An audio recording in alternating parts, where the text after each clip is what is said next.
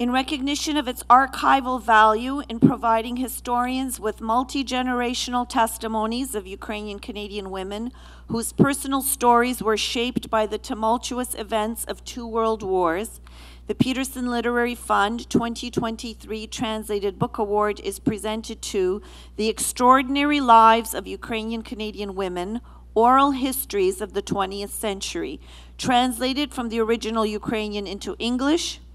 Iroida Wynnyckyj, editor, Marta Olynyk, chief translator, published by the Canadian Institute of Ukrainian Studies Press. This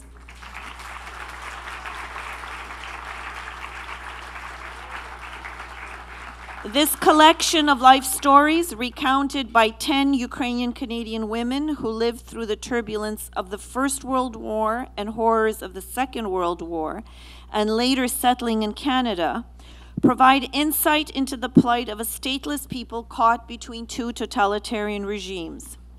Its value to historians, scholars, and researchers lies in the human dimension of these first-hand accounts, with all their emotions, deep-seated memories, and historical biases.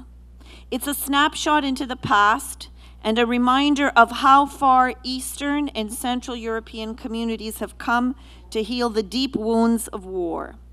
And in many ways, the testimonies are a lesson in how powerlessness, disaffection, and the backdrop of war can breed prejudice, conflict, and human tragedy, while at the same time underscoring the often elusive acts of human decency and the triumph of hope.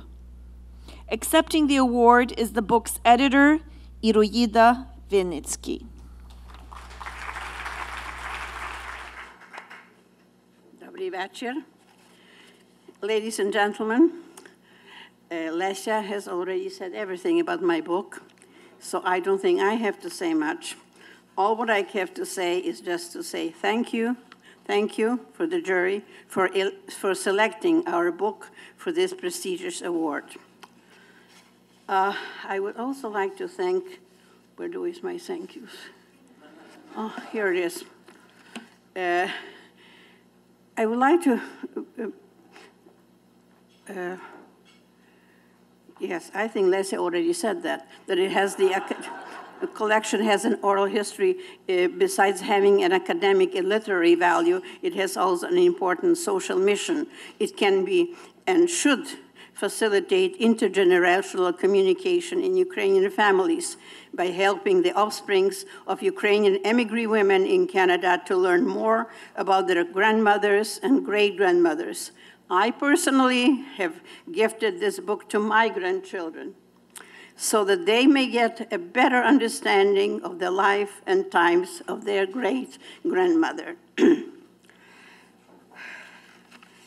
Okay, some more thank yous. Yes, I know, but you said everything, Lesia, so I have very little to say.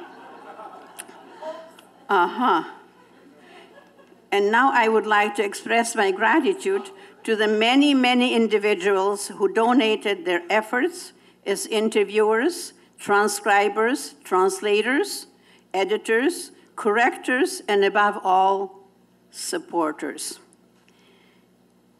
May I stress that also we owe our sincere gratitude to interviewee who generously shared their sometimes happy but often painful life stories.